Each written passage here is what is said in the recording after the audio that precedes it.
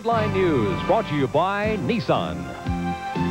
It's now estimated 125 people survived the crash of United Airlines Flight 232 in Sioux City, Iowa.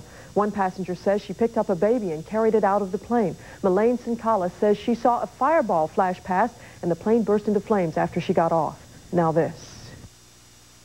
This year, 90 million people complained about the weather.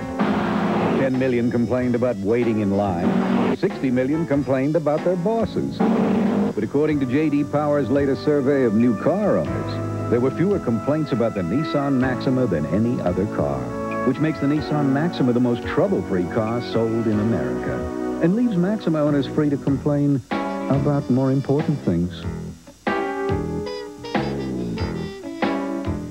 New fingerprint technology has led Dallas police to a county jail inmate they suspect is the coat hanger rapist. The automated system compared 250,000 fingerprints with prints found from a crime scene and matched the county jail inmate's prints. It also linked the suspect to 14 other rape cases. That's Headline News. The Texas Rangers caged the Detroit Tigers Wednesday, August 2nd on the Super One.